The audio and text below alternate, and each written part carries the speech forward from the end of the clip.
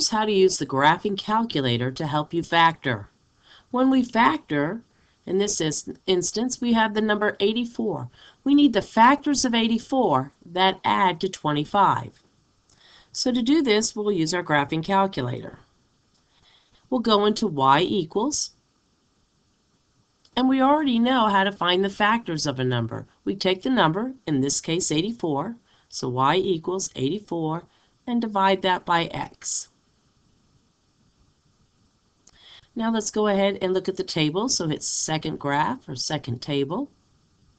And as we can see, we have the factors of 84. 1 times 84, 2 times 42, 3 times 28. So those are the factors of 84. But we need to know which of these factors add to 25.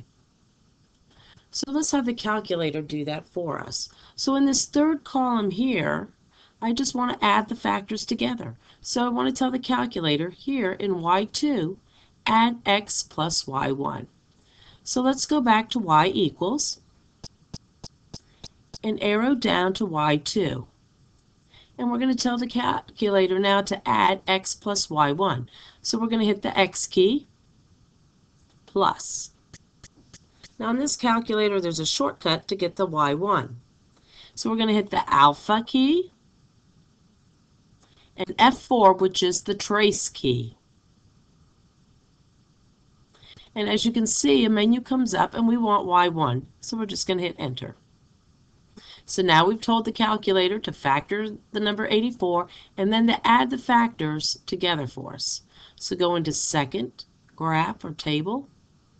And now when we look down Y2, we can look for the number 25.